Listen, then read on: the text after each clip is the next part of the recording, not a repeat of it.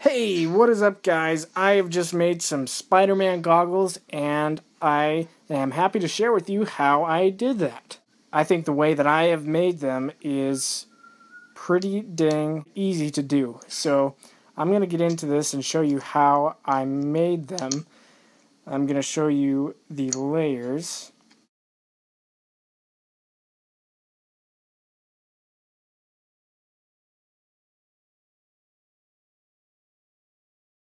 So the first layer is a piece of glass that comes with the welding goggles. Next is a piece of white mesh, and I'll get into where that came from. Next is a piece of clear plastic and some black plastic. And with that, that is it. That is all the layers that you'll need for these goggles. So for this, I just got some black plastic from a binder that I bought at Walmart for 88 cents. And I drew on it, I traced this glass piece that came with the goggles, and I cut it out, and then I drew the shape of the eye lenses on there, and I cut out that shape as well, just looking at some images of Spider-Man from the movie. And with that, I also cut out this crescent shape to put on top so that it would look better, because that's how it's supposed to look. There's supposed to be layers to it, like a camera shutter. Anyway, so this piece goes in first. And the next piece that I'll show you is a piece of clear plastic that I got from a remote control helicopter box. So I don't recommend going out and buying one of those just for this, but you can probably find plastic similar to this if you collect action figures or something like that. Just trace the circle, the glass circle again, cut it out, and that's all you have to do. That's the second layer. And then press it flat down so everything's toward the front. Next layer is the white mesh. Now, I was having trouble figuring out where to find something like this, but then I had an epiphany. Swimming trunks have this kind of white mesh on the inside.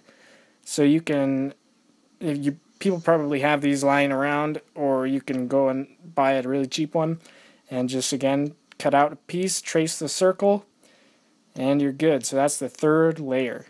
The fourth layer is just the piece of glass that's, hard and kind of heavy, and that'll push everything flat and flush against the front of the welding goggles, and it keeps everything together.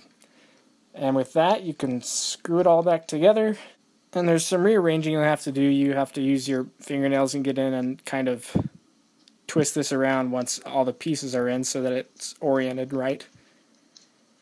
But just loosen it and so you can fit this crescent shape in there, and then once you have it in, it'll look pretty professional.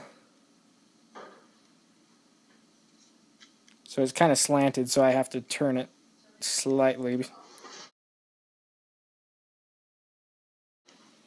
Alright, and then you just stick the wire back in there, and it's pretty much done. I don't have the piece, the circular piece, that I'll have to put on there. But I will get into how this is all made. So this is a 1/8 inch thick wire that I got from a USB cable, and this is 2 Lego pieces that I've kind of modified and then glued on there. And I'll show you exactly which pieces those are so you can do the same if you feel like it. So I ran the wire through there after drilling a hole, and these goggles come with a piece that has holes in it so you can thread it through, so there's no gluing required. You can just basically tie a knot and they'll stay.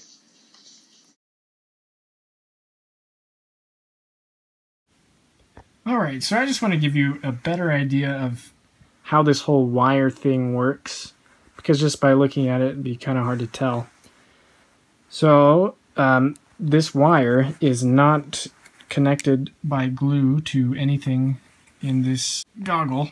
If I can get this off. Alright, so I just want to show you that there is an 1/8 of an inch hole drilled here. It should be up higher, but I drilled it here before looking too closely. So just a word of warning, probably go a little higher than the middle of the goggles if you're going to do this. So it's threaded through that hole, and then in through here, and out through one of these holes. There's 4 holes here that the wire can fit through, which is fortunate.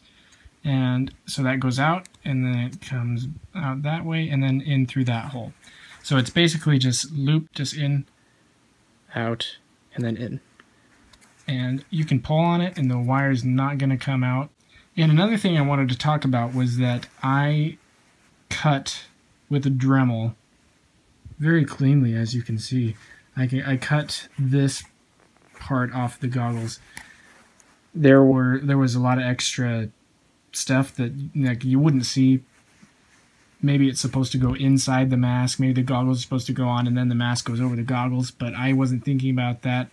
I may have shot myself in the foot by doing something irreversible like this. But on the Hot Toys figure, nothing like that is on the goggles, so I cut it off, and I'm planning on gluing these onto the mask, so this edge won't be seen.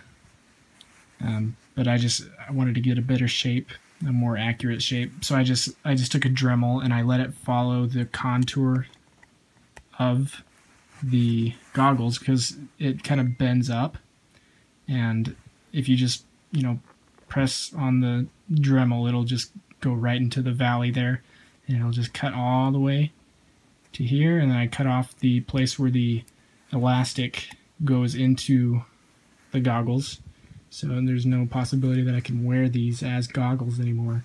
They're gonna have to be glued. But I think if I can end up doing that, I think this will end up working. In the interest of being as thorough as possible with explaining how to do this, how I did it, I'm going to use Sketchbook and kind of recreate what I did in real life with a Dremel and a Lego piece that looks like this. I had 2 of them because you need 2 of them for each goggle.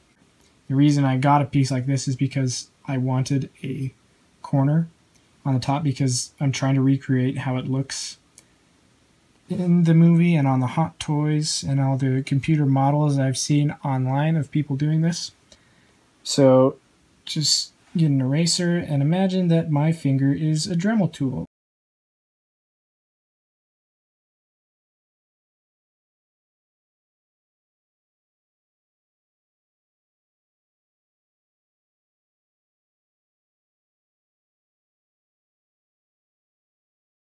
Alright, so you end up with a piece like this, and you want a flat bottom so it can actually be glued onto the rim of the goggles. So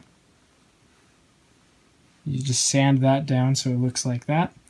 And then, I sanded the sides because there's things that poke out like that, and I wanted it to be completely flat.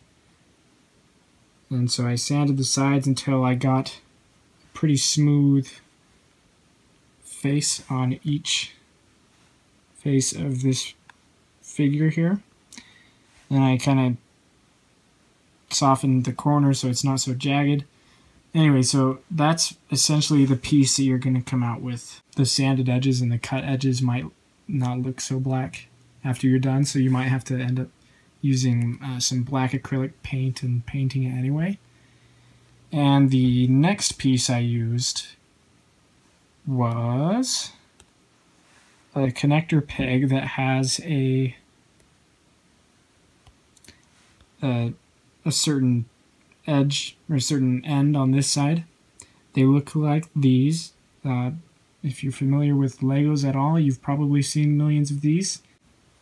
And this piece will preferably be black also. Everything black.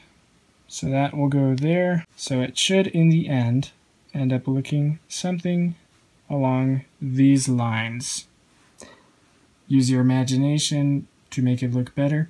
In fact, I will show you how it ends up looking in the end. So I have that piece and that piece here. So yeah, that's what it ends up looking like. And I also had to trim the end of this one so that it doesn't stick so far out of there. But the wire fits in there and it glues onto the rim with super glue fairly well, and so it ends up working pretty nicely, and I like how it looks. So I hope I've explained this thoroughly enough for you to recreate it. If not, or if you have any more questions, just let me know.